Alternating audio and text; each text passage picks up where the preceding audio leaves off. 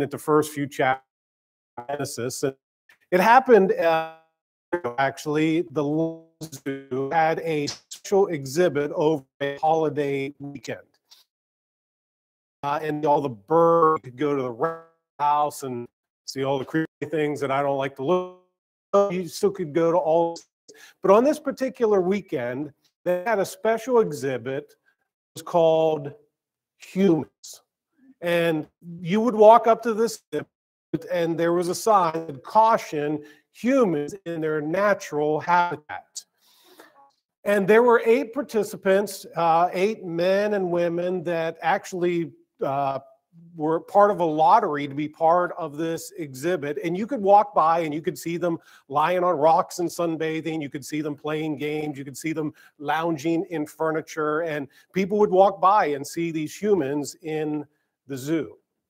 The zoo spokeswoman, her name was Polly Wills, she said this. She said, seeing people in this environment among other animals teaches members of the public that the humans are just another animal. Tom Mahoney, who was one of the participants in this, said, a lot of people think humans are above other animals. When they see humans as animals, it kind of reminds us that we're not that special. Now, a spokesperson for the zoo and a participant in this exhibit, quote unquote exhibit, said one thing, but their actions denied what they said was true. Because it wasn't a zebra that built a cage and put humans in there. The lion didn't come along and pound up a sign that said humans in their natural habitat. Even though these humans that were in this exhibit had caretakers through the day, at the end of the day, each of the participants were allowed to go home and come back the next morning. I don't think the zoo did that for the giraffes. So even though they said one thing, their actions betrayed what they said was true. And the reality is that humanity is different than all the other animals. That's why it was overheard as children were walking past this human exhibit. They were laughing and they said to their parents, why are people in cages? Because children instinctively knew that humans don't belong in a cage. Now, don't get me wrong. Humans are interesting to look at, okay? That's why my wife and I, when we went on our cruise, there were many times we just sat down and we just people watched. And we watched all these people walk by because people are interesting to look at.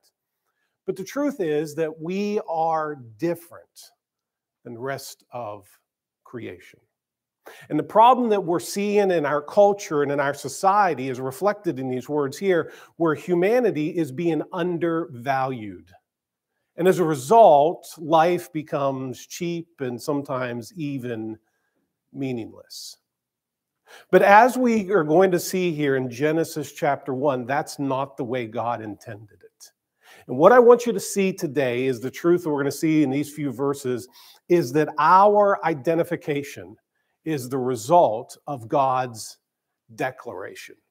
You see, who we are as humans, who we are as people, is just simply a result of what God declared it to be.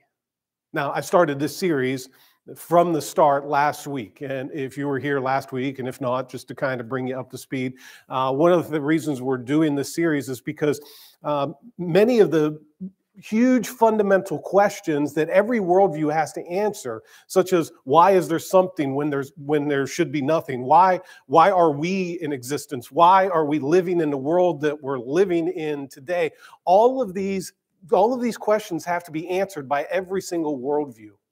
And it's Genesis that actually answers this question for us as Bible-believing Christians. It's in Genesis that really helps give the framework for theology and history and humanity and sin and even salvation itself.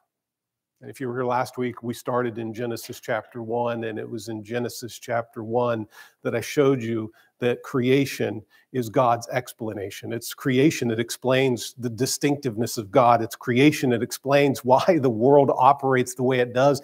It's creation that explains who you and I are even today. And our identification today is the result of God's declaration. God declared that you and I were to be different than the rest of creation. We are to be unique. And as we're going to see here in our text this morning, that we are created distinctively and uniquely from the rest of creation. And how we view our existence influences how we see ourselves. It influences how we see others. It influences our relationships. It influences even our salvation. It all comes back to how we see God created each and every one of us. Our identification is the result of God's declaration. So Genesis chapter 1 is the beginning of time. It's the beginning of creation. It's the first 7 days of the history of the universe. And it's there, if you remember, in the first 3 days, God formed the earth. The earth was formless and empty. In the first 3 days, God formed the earth. The second 3 days, God filled the earth, and he filled it with animals, and he filled it with plants, and he filled it with stars, and the sun and the moon. And then if you have Genesis open, it's very easy to find. It's, like the second or third page of your Bible. Genesis chapter 1, verse 24, it tells us this. And God said, this is the 6th day of creation. And God said, let the land produce living creatures according to their kinds, livestock, creatures that move along the ground, and wild animals, each according to its kind. And it was so. God made the wild animals according to their kinds, the livestock according to their kinds, and creatures that move along the ground according to their kinds. And God saw that it was good. And what we see here is God has now formed and filled the entire earth for his ultimate creation. And what we're going to discover here, that now it's ready. The world is now ready for the creation of humankind. What we're going to see here in these 3 verses is that our identification is the result of God's declaration. And what we see, first of all, is God's intention for humanity. So in verse 24, it ends by telling us that he had created all the land animals and all the creeping things on the ground. Everything that lives on the dry ground, God created. Then, must be, later on the 6th day, then God said, let us. Not lettuce. He wasn't making lettuce. Lettuce had already been created, but he's saying, let us. Now we pause here because the narrative begins to slow down for us when it talks about the intention for humanity. The narrative, the voice it changes. It's no longer third person, but now it's first person. And God is saying, let us. And when we look at those 2 words, there's been a lot of conversation about what was being said there in Genesis chapter 1, verse 26. And I would propose to you that what we see here in Genesis 1:26 is the beginning of a revelation of the triunity of God. And what God is doing here is he's speaking with himself. And I have a little diagram here. You can see the Father is God. The Son is God. The Holy Spirit is God. All 3 persons of the Trinity are God, but the Father is not the Son is not the Spirit, and the Spirit is not the Father. Now, your brain probably starts to hurt when you think about this too long. It's one God with 3 distinct persons that make up this triune Godhead. And it's here in the very beginning that we see this deliberation with God himself, where he's saying, let us make God, or let us make man in our image. Now, some people try to deny the triunity of God, and they would say that in verse 26, when it says let us, that it's God speaking to the angels, that he's saying to the angels, let us make man in our image. Now, that probably fails to understand, because why would God need to consult with any other created being about what he was about to do? Some people deny the Trinity here, and they say, well, what is being said is God was using the plural of majesty. where royalty never refers to themselves as I or me. Queen Victoria is famously known as saying, "We are not amused." And she was speaking about herself, but it was what we call the plural of majesty. But I think what God is revealing to us here is the very first instance of the Trinity, the triunity of the God that we serve. Now, we don't understand the Trinity from the plain literal reading of Genesis chapter 1. However, we are not people who don't have the New Testament.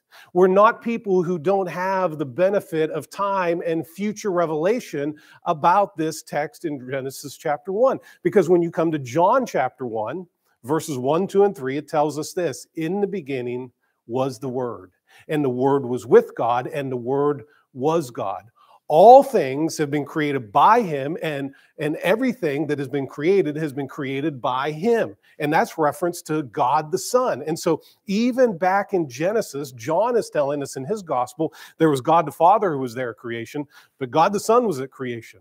And we know already from earlier in Genesis chapter 1 that the Spirit of God was hovering over the earth at this point. And so there we see a great revelation of the triunity of our God. And so God, in deliberate, divine conversation, he says, let us. And what is it that he's saying? He says, if we go on here, he says, then God said, let us make man in our image according to our likeness. Now, again, there's a lot of conversation. What did he mean there? It's very obvious that this creation, this creature that God is about to create is different from everything else. Because here he's saying it's going to be distinct, it's going to be unique. This creature that he's about to create is going to be in his likeness. Does that mean physically we look like God? Well, no, because God isn't a physical being. He doesn't have arms, he doesn't have fingers, he doesn't have a nose or ears or anything like that. And there's other things in creation that have noses and ears and elbows and feet and things like that. And so it can't be that. And so typically, how we would understand this is that God was referring to something that is not physical. And oftentimes we think that we have some of those characteristics that God possesses, such we have the capacity to love, just like God loves. We have the capacity to have conscious self-awareness about ourselves. We have the capacity to make things. We have the capacity to be good, that we have these capacities within ourselves that also God has in himself. But I really like the way Paul Tripp defines this image of God. And he really boils it down to three words. He said, first of all, we are receivers. So God has the ability to communicate with us, and as his creation that's created in his likeness, that we have the ability to receive his message, to receive his words, that we're conscious of what God says to us, unlike anything else in creation. So we're receivers, also we're interpreters. That as we receive this communication from God, that it's us, opposed to all the rest of the animals of creation, that it's us that has the ability to interpret and understand what God is trying to communicate to us. And then he says, thirdly, we are worshipers. That it's us and us alone. In all the physical created world, it's only us that has the capacity to consciously worship him. I told you last week, you look at a platypus, and that platypus very clearly demonstrates the glory of God. But that platypus can never consciously worship its creator. And so here God says, let us make man in our image and in our likeness. And what we see here is our identification is the result of God's declaration. Because he goes on and he says, let them rule over the fish of the sea and the birds of the air and over the livestock and over all the earth and over all the creatures that move along the ground. That's what God intended. Listen, we are not the result of an evolutionary process. We're not the result of some cosmic coincidence, that we were created with intentionality. God intended to make man in his image. So we see the intention of God's intention for humanity. But secondly, if we go on here, we see God's creation of humanity. That we are, in fact, creatures. We're creatures that have been created by God. It's important for us to understand that we are not we're not self-existent, that we were created by God himself, that we are not autonomous in and of ourselves, that we are creatures who were created. And it's very clear to us in the very next verse, the intentionality in God's creation of us. In verse 27, so God created man in his own image. In the image of God, he created him. Male and female, he created them. Now, if you were to look at that verse and you were to explain it to a first grader, what is God trying to tell us in verse number 27? He created us. 3 different times in that verse, it says that God created us. Now, I told you last week that word created there is only used in the Old Testament only of God. Because God's the only one who can actually create. We all make things out of what God has created. It's God who created. So it tells us God created man. He created him. Male and female, he created them. There is intentionality here. And you can read through here and see that this creation was to be different. This creature that he was creating was to be distinct from the rest of creation. Because it's nowhere else in the creation of the world did it say that he created it. He commanded the dry ground to produce vegetation. He called the dry ground to produce livestock and wild animals, but it's here it says that he created man in his own image. And then he says something that I'm going to address that maybe is going to cause me to be canceled in our culture. If you look at the end of this verse, God created man in his own image. In the image of God, he created him. Male and female, he created them. God says there were only 2 genders, 2 sexes that he created. He created the male and female. And listen, what I'm about to say, I don't want this to be said condescendingly or condemningly. I want this to be said with compassion. And the fact that today we live in a culture where our culture has separated the difference between sex and gender, where you may be born a certain sex, but your gender is how you identify yourself or how you perceive yourself. And so in our culture, we would say, I'm a male today, not because I was born a male, but because today I perceive myself to be a male. If tomorrow I perceive myself to be a female, then I'm no longer a male, but now I'm a female. Because we've blurred the lines here. There's confusion in what's going on here. And I say this with deep compassion for this reason. Because the moment we introduce disorder into what God has ordered, it brings about great moral harm and injury to the people around us.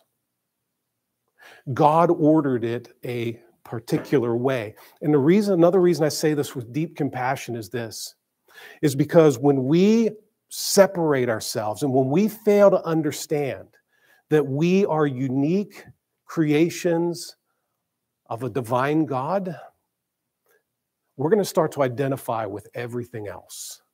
Because God has created us in such a way to find our identification somewhere. And God intended for us to find our identification in the fact that he created us, that we are the image bearers. We're to be the reflectors of God's image in the world around us.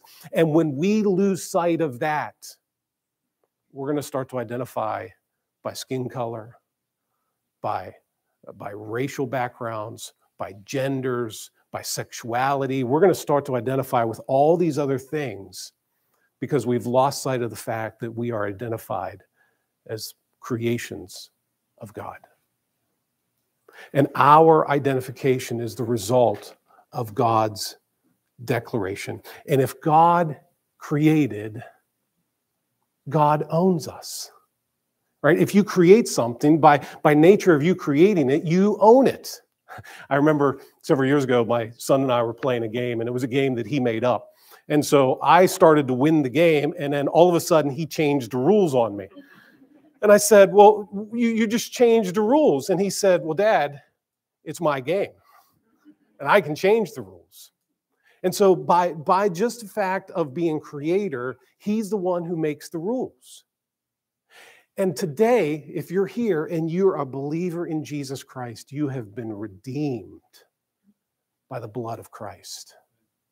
And he bought you as a ransom to himself. And so by that, he has the right to define who we are. He has the right. He owns my personhood. He owns my sexuality. He owns all that I possess by way of creator, but ultimately by way of redeemer. And our identification is the result of God's declaration. But go on here. And what we see here next is God's instruction to humanity. Verse 28, God blessed them and said to them, again, this is different than what he said to anything else in creation. Nowhere else in creation did he say he blessed the wild animals, or he blessed the animal, or the creepy, crawly animals on the ground. Here it says that God blessed them and said to them. Nowhere else in creation did God speak to the creation. And here's what he said: be fruitful and increase in number, fill the earth, and subdue it. Here in this command, this instruction that he gives to humanity, it's really twofold. First of all, he says, be fruitful and increase in number. He intended for humanity to multiply and to procreate and to increase in numbers on the face of the earth. Again, we're facing a time in our culture where there's people who are telling us that the world is in trouble because there's too many people.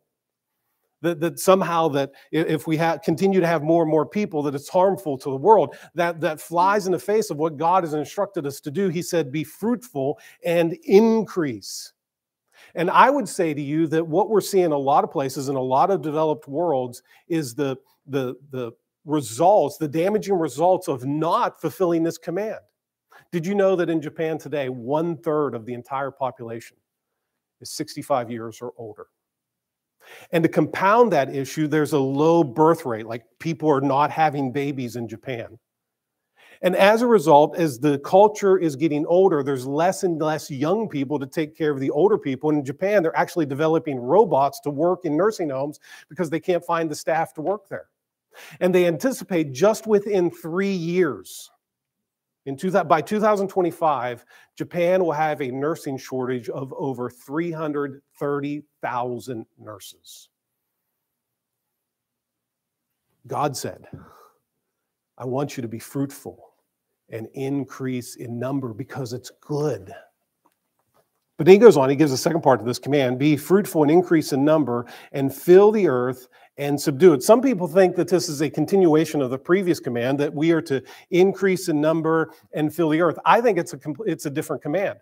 He's already said be fruitful and increase, and now he moves on to a different command. And what I want you to do is fill the earth and subdue it. So on one hand, he says, I want you to increase through procreation, and I want you to fill the earth through construction and development. And he intended for humanity to be in his image and to make things and to fill the earth with buildings and farms and cultures and communities, that he intended for humanity to do that, and ultimately then to subdue creation.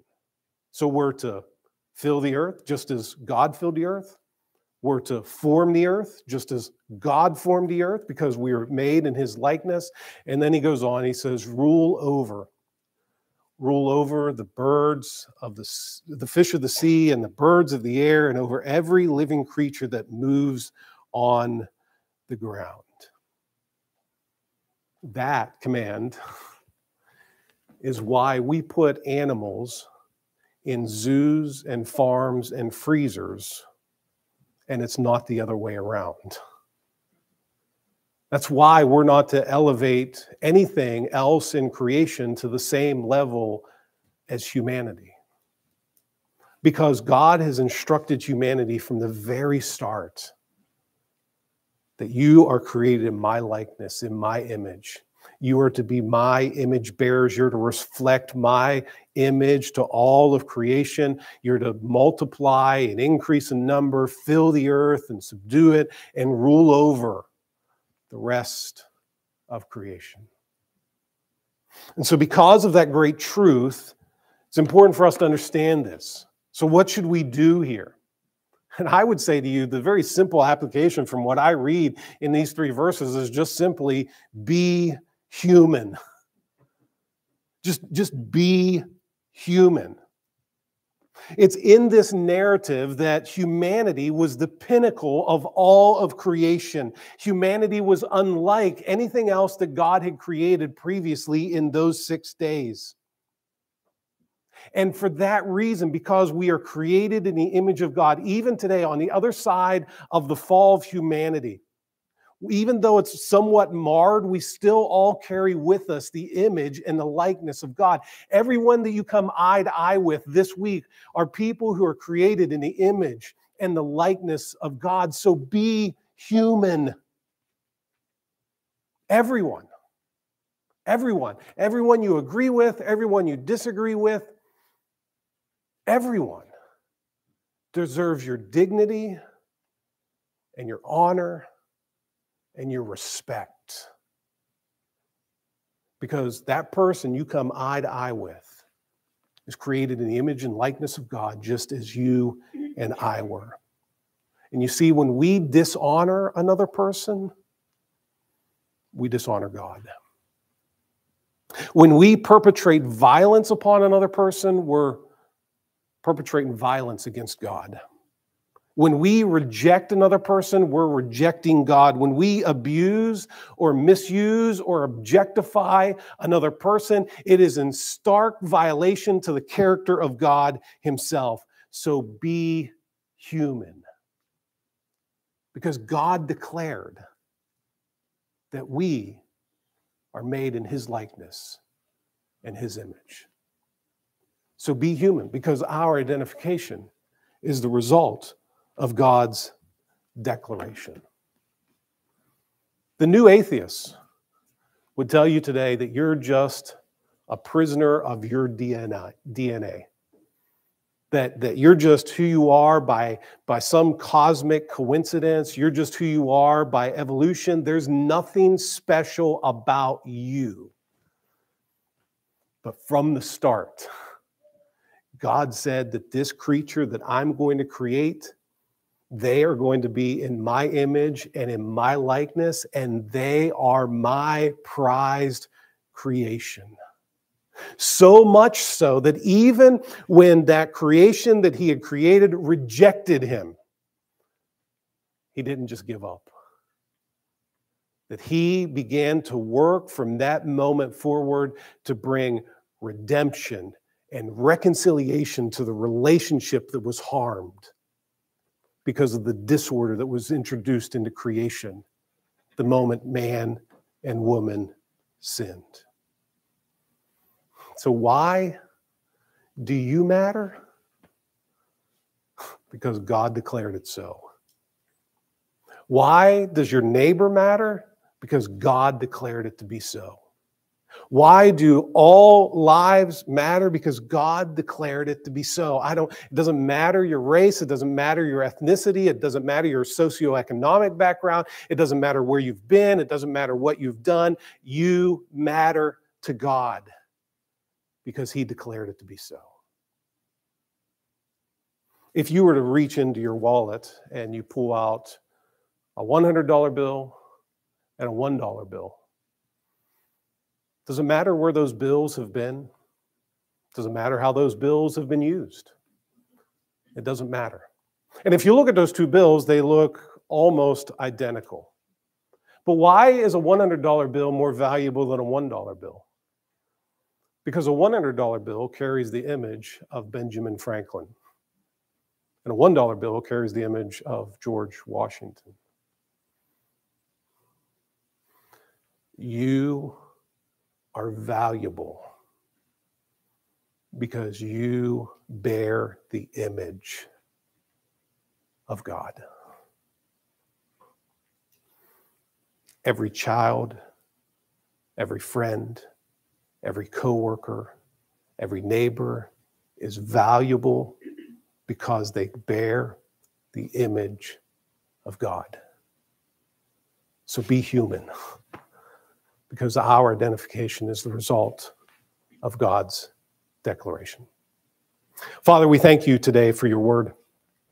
I thank you for the ways in which it speaks to us, and thank you that from the very start, you have declared who we are.